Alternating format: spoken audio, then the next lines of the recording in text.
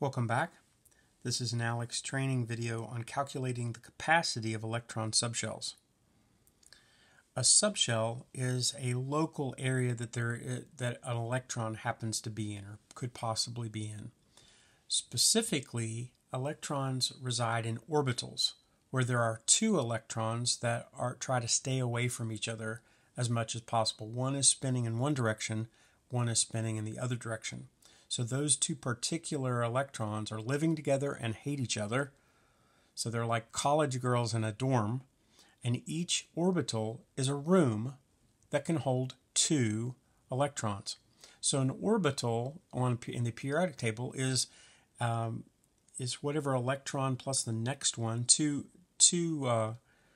boxes in a row would be an orbital. So the first electron would be one roommate, and then the next electron would be the next roommate.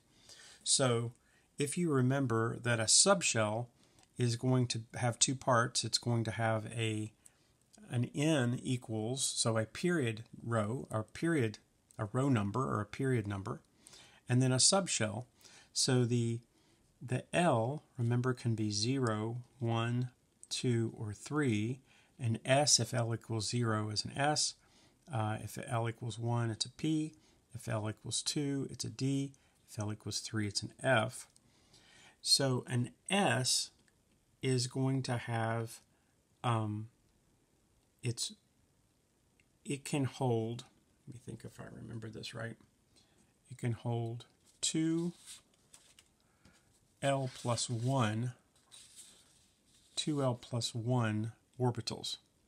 Okay, so each subshell can hold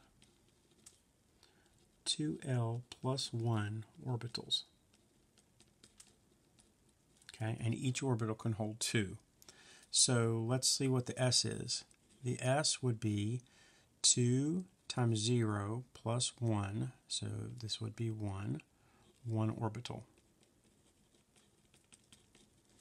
which is 2 electrons. The P, which is L equals 1, is 2 times 1 is 2, plus 1 is 3 orbitals, which is going to equal 3 times 2 is 6 electrons total. The D is going to be, it's a 2 times 2 is 4, plus 1 is 5 orbitals. Okay, so 5 orbitals is 10 electrons, and F is 3 times 2 is 6, plus 1 is 7 orbitals, and that's going to be 14 electrons. Okay, so the L number, this should tell you how many orbitals you are, and then the orbital should tell me how many electrons, because I'm going to double the number of orbitals possible. Okay, so let's try this. Principal quantum number, that's easy. If it's 3s, the principal number is 3. It's that third period. 4d would be 4. 5s would be 5. So those are your simple ones. S is going to be an L number of 0. 4d is going to be an L number of 2. And 5s is also going to be 0. Okay. Now, how many electrons can fit in an S?